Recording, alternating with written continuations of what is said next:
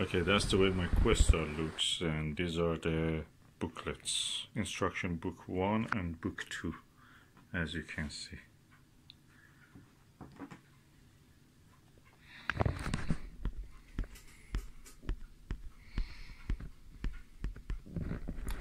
Let me show the Dobsonian mount that I was talking about. Okay, this is the Questar telescope, and this is a Dobsonian mount of the Skywatcher Heritage Virtuoso.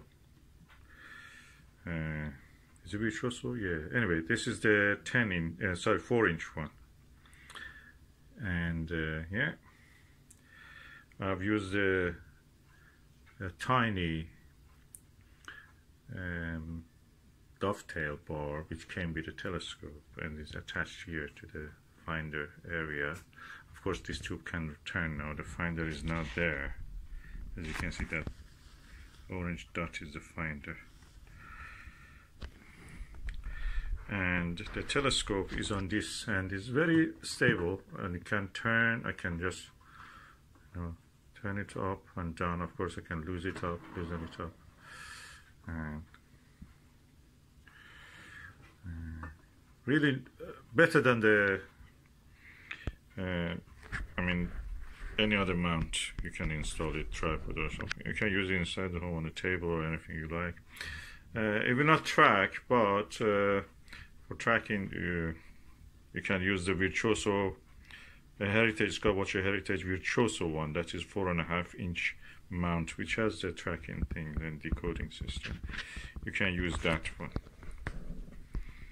but this is enough for my needs.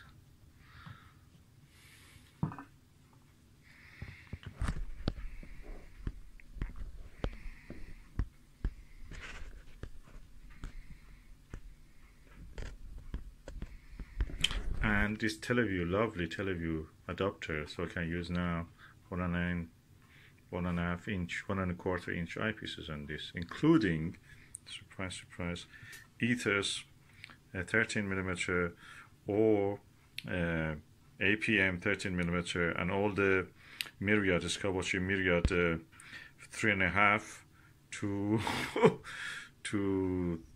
9mm, and I can use all the Pentax eyepieces if they're not 2-inch. I can use an adapter here for 2-inch, but that will not give me any advantage. And that's it. That's perfect for all the uses that I want. And let me show you my Celestron C90 Mac. Compare it with this one. So this is the Celestron C90 Mac set-off, and this is another Mac set-off, Questar. They're very similar. This is 89mm, this is 90mm. I mean the aperture size of the mirror.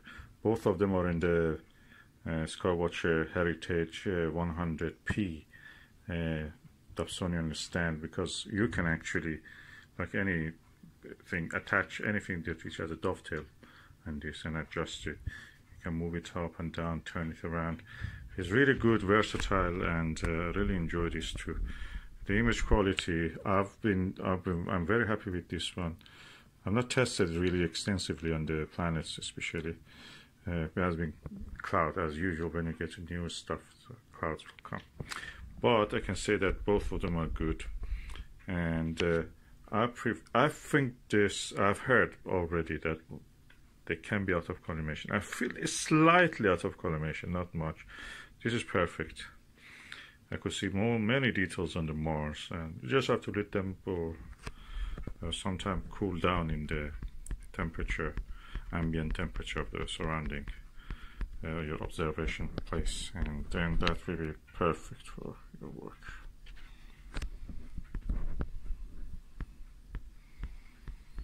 Oh, let me bring the